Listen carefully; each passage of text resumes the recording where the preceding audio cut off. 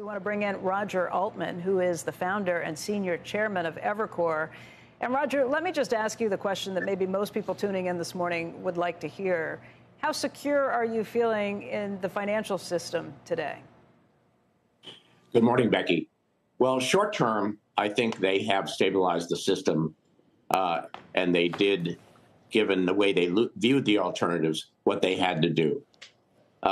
Longer term, this is a breathtaking and profound set of events. Here's a banking institution which most Americans never heard of, which was not designated as systemically important, and over a 72-hour period, it threatens the entire financial system and financial market stability.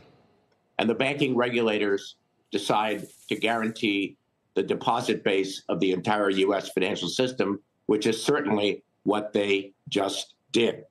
Now, this is testimony to a whole series of things, and it also carries very profound longer-term implications. It's testimony to the fragility of finance in the global digital era, when institutions and individuals can move money in seconds by swiping their phones, even if they're 100,000 miles away from the bank headquarters. Right. It's testimony in this case to out-of-date regulation. This institution wasn't seen as systemic. Obviously, given the events of the weekend, it was, and it wasn't subject to stress tests and the tighter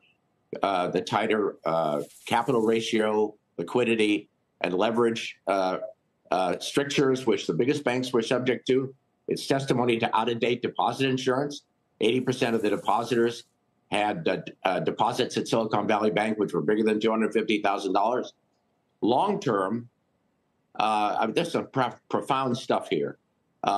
If you're guaranteeing the entire deposit base of the financial system, will it eventually lead to less disciplined behavior on the part of bank managers?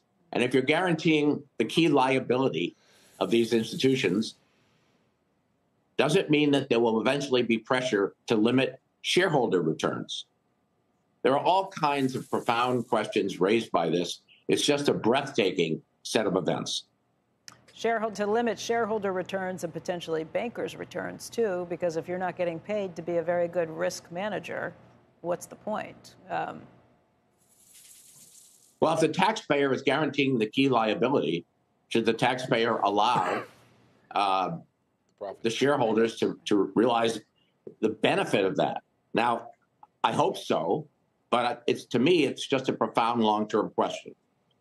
There were a lot of politics involved in this because the bailouts of 2008, 2009 ended up being so unpopular that the authorities weren't willing to go in that direction again. For example, as I understand it, and I can't be certain of this, they weren't willing to enter into a deal where they would give certain loss protection to a private buyer, as you saw, for example, in J.P. Morgan Bear Stearns years ago.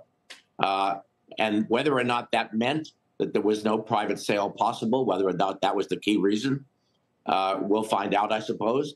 But it would have been preferable if this could have been sold, because it would have been effectively a private market solution.